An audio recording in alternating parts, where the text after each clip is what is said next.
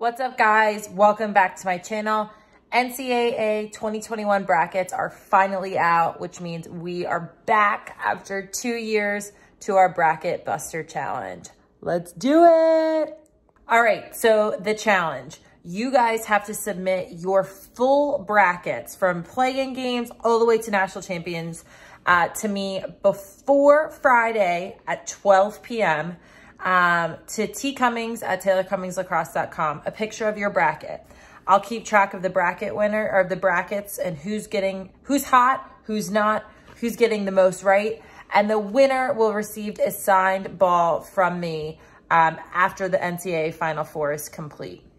Now, again, you're gonna have to go to NCAA.com, fill out your bracket, send a photo of me to T. Cummings at TaylorCummingsLacrosse.com. Each win is 1 point. Person with the most points wins.